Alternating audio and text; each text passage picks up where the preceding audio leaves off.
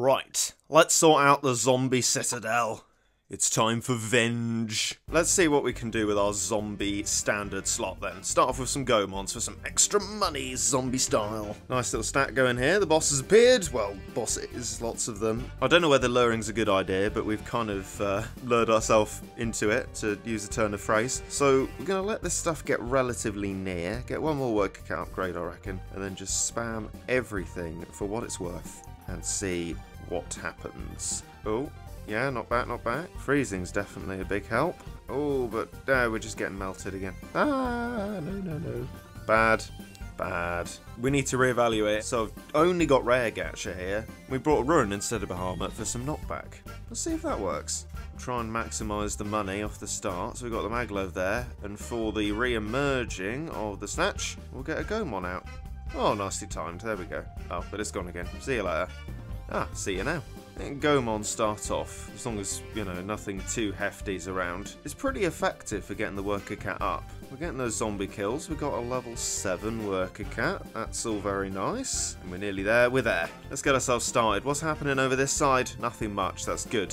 Stalling time then. Erasers and Goemons, I think. Right, here we are then. Base hit. Let's Holy Blast the whole lot of them. Freeze them, give the Goemons a chance to do some damage. Hopefully damage has been dealt. We're gonna lure them over again just to separate out the stuff and give us as many monies as we can possibly get. Okay, you are emerging there. Let's do a slow scroll over to our side. Cautionary erasers as per. Aruran, and then, yep, everything else, because we can afford it. We're not getting any knockback traction off Aruran until now. That's what we like. That's what we like. That's what we like. But we're going to need it consistently by the look of it. And, well, the proc rates dictate that that is not going to happen. Holy Blast gives us a brief respite. Another lovely knockback. That's killed off but not zombie killed, the Zor. So that's lovely. But then we still get melted away. It's better. It's definitely better. You can see that. But not quite what we want. Max worker cat again. Love these Goemons, love them, they're great. Bosses are out, let's build up some Goemons and meat shields. And start off our run now, yeah, that Zor is faster than I accounted for, so no need to wait. Okay, decent stack on our end, stuff isn't really moving, but that's because some stuff is burrowing, so we've got a lot less to deal with, and soon to be a whole lot more to deal with. So let's create a back line that will be appropriate for that. Although the Zor is back out front, so maybe there is no burrowing. Oh, well that would bear us well, wouldn't it? Because this is fine. Stuff's being frozen and, okay, a second boar, Zyklone Inst among us. That is kind of what's going to make it difficult for us. Aruran's back to the back line though, which is exactly where it needs to be. We've got some nice zombie knockbacks there, a little dragon stack going, some more Maglev action, plenty of Goemons at any given time, doing lots of damage. A zombie kill on a Zor, okay, it looked like things are about to turn bad there, but this is much better. So now, it's just whether we can deal with zombie teacher bears. Oh, and more Zors. I guess that's also an issue, but we'll see what we can do. Oh, nothing. Okay, well, thanks for answering for me, I guess. Okay, computer time, and probably sniper as well. Let's see what we can do. Rich cat, we don't need that. We can get the monies. No, you idiot! See, oh my god. Right, no. CPUs should not be on when battles start. Please, just default it to off, Podos. It's not that difficult, right? Well, let's try something different. We'll just be dealing with the Zor by itself, although not really by itself for long, and with no monies. Maybe I should have just brought a rich cat anyway, foreseeing that something like this might well happen. We have absolutely no grace period, essentially. It looks like the kind of lure and push through idea might not be a great one, because stuff just arrives so quickly. We might just want to capitalise on the distance that we can get on our base. Lure and push through works where you can, well, deal with the big clump of stuff with your big clump of stuff. But we've just got to try and chip away at it, I think.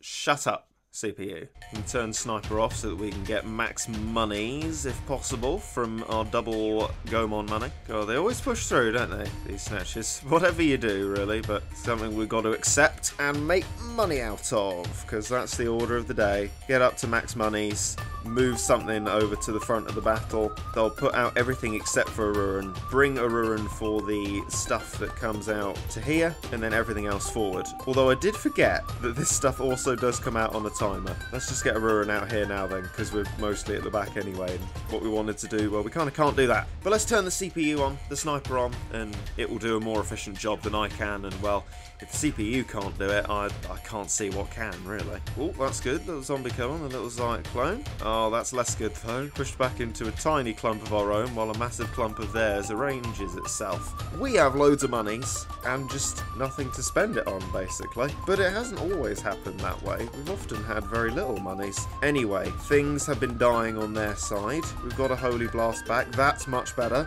Look at that. Zorgon, and although there's another one, this puts us in a better position than we were a few seconds ago. And now we're in a worse position than we were a few seconds ago. Oh, time is relative, isn't it? Those bears, that's our problem. Right, we had loads of monies, and here's a surefire way of spending them. Cryptocurrency? Lil flying. If we can stack up a bunch of them and do a massive damage with them, maybe we can regulate the enemy stack a little bit more easily. That, or we'll run out of monies and lose. Find out next time. I feel like the Goemon start off is quite effective because without meat shields they don't move forward all that quickly, but we'll end up zombie killing stuff so you get monies from it still. At least that's the plan. Let's start moving stuff forward, make up as much ground as we possibly can and just know that we're going to get pushed back. Monitor the monies now that the CPU's on, but hopefully with the amount of zombies that are dying, the sort of revolving door of zombie death, we should be able to keep up the little flyings. There's certainly plenty about, but are they actually making any attacks? Doesn't really look like it so far. I mean, occasionally, and occasionally might be all we need, especially when stuff's frozen. Look at that! The bore's gone! Ooh, the power! I'm a big fan of that, but let's turn our attention to here. At our base, no monies. Let's turn the CPU off. Meat shields. Oh, I've left it too late, I think.